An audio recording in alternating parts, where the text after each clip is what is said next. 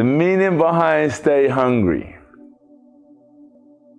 It's a form of consistency, motivation, and never lack hunger.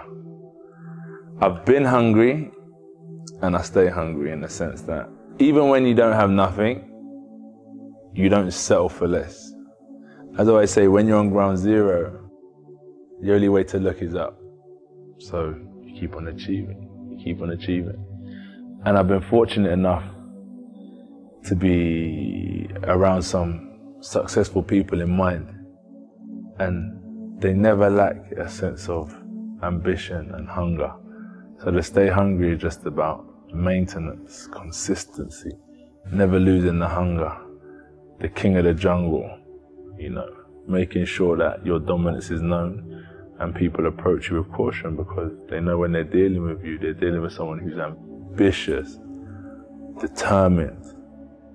They have commitment to their cause, and that's what stay hungry represents. It's important to stay humble because it's in many biblical terms. Many men before us taught us to remain humble. You can relate. And as I said, your wealth is in character, not in material objects, because you can't take nothing with you. So it's nice to acquire things and try and create heaven on earth. But at the end of the day, you can't take it with you. So it's good to just stay relatable. And I think stay humble, in a sense, means I'll always approach the man on the street with the same respect as the man with the house on the hill. It's an equal playing field. Stay humble isn't such a meaning where it's like, be weak, bow down when you're spoken to. That's not what humble means. Stay humble is just about treating the person on the street with the same respect as you treat the person with the man up the hill. Because at the end of the day, everyone's got a story and you can take inspiration from both.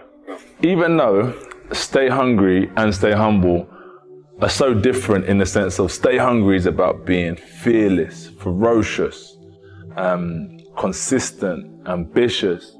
Stay humble seems to be very timid, relaxed, quiet, respectful, bow down.